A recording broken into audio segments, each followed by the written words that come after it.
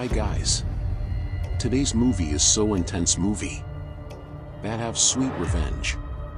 Please like and subscribe.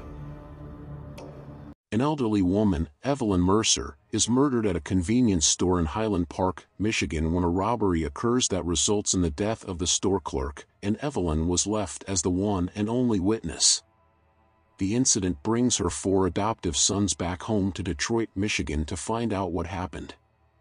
The oldest is a lifelong criminal, hot-tempered Bobby. The second oldest is family man and union construction worker Jeremiah. The third oldest is an ex-hustler and former U.S. Marine, Angel, and the youngest is aspiring rock musician Jack.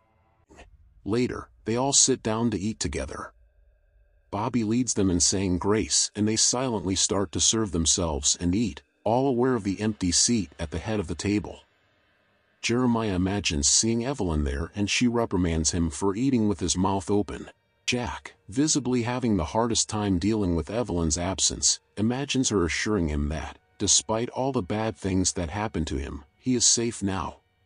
They go out and enjoy the cold night air and festivities before heading to a bar, drinking in memory of Evelyn. Jack becomes drunk, but the others are clear-headed enough to further discuss Evelyn's murder. They agree that the police won't get far, though Jeremiah asserts that they should leave the investigation to them.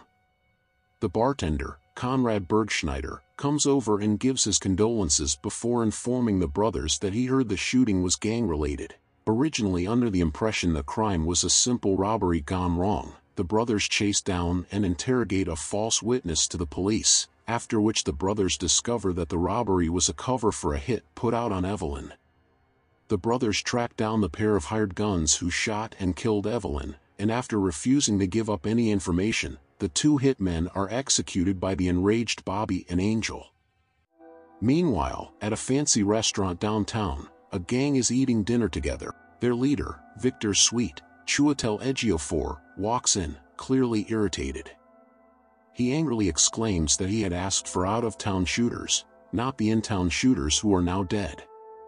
There would not have been any problems, no investigations, no heat on his back, if the shooters had been from out of town. The next day, Detroit Police Lieutenant Green and Detective Fowler confront the brothers about the murders. While the brothers deny involvement, Lieutenant Green warns them that their interference with Evelyn's case is ill-advised and that it will put them in over their heads. Later, Bobby takes Jack with him to have a closer look at Damien's apartment, leaving Angel with a very irritated Sophie. However, when she orders him in the other room, he finds her sitting on top of the washing machine, set to spin. As they get intimate, they are interrupted by a knock at the door. Angel answers it to see an insurance agent, Greg Elwind, who is delivering news regarding a claim that Jeremiah is to collect. Angel forces Sophie out on the porch while he speaks to the man who reveals that Jeremiah is actually bankrupt and is receiving $400,000 from Evelyn's death. After confronting Jeremiah about the revelation of his failing business and benefiting from Evelyn's life insurance, Jeremiah informs his brothers that his construction company was failing precisely because he was not getting involved with gang lord Victor Sweet and that for a project to succeed he had to pay off the right people, which he initially failed to do. In his effort to restore his business and relieve pressure on himself, he tried to pay off Sweet's henchmen. Sweet's men attack the brothers. Jack is shot during the attack and subsequent gunfight, and dies shortly after. Bobby and Angel manage to fend off and kill the gunman. Bobby finds one of the gunmen still alive and questions him about who sent them, confirming it was Sweet.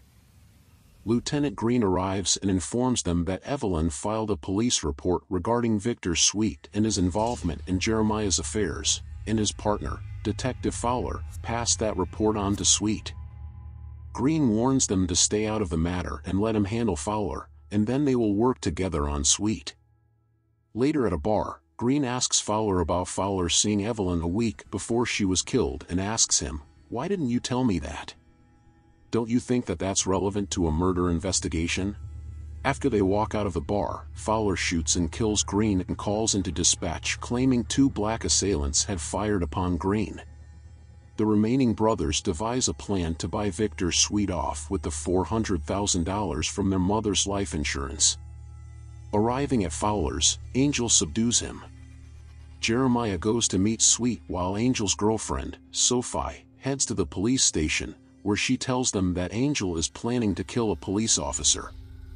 Hearing the sirens in the distance, Fowler believes they are coming for Angel, until Angel opens his jacket revealing a wire. Angel claims the whole conversation was taped, including Fowler's admission that he killed Green. The police arrive at Fowler's in full force, at which point Fowler gets the upper hand on Angel. With his gun pointed at Angel's head, Fowler tells the officers outside to back off, and despite telling him they are there to rescue him, Fowler opens fire on the officers, who kill him. Meanwhile, at Frozen Over Lake St. Clair, Jeremiah meets with Sweet, who reveals that he intends to kill him.